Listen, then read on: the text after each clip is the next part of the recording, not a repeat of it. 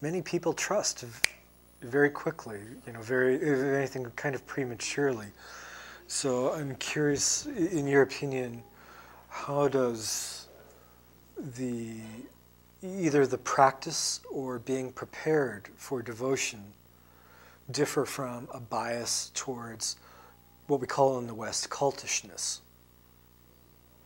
So how does devotion differ from being ready for devotion, differ from being ready to join a cult?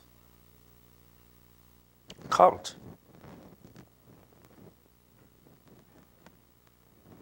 I think for the students it's very important, first of all, without making any commitments, that they should study the basic Buddhist teachings,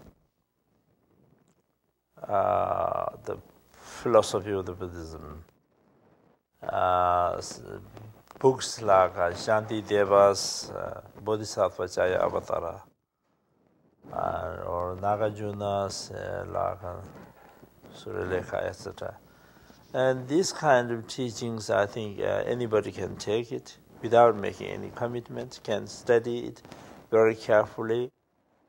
And then after gaining the basic knowledge, then I think one can judge better who is the right teacher, who is the wrong, and so on. Otherwise, just newcomers who do not have any spiritual background, I think it's even difficult to judge.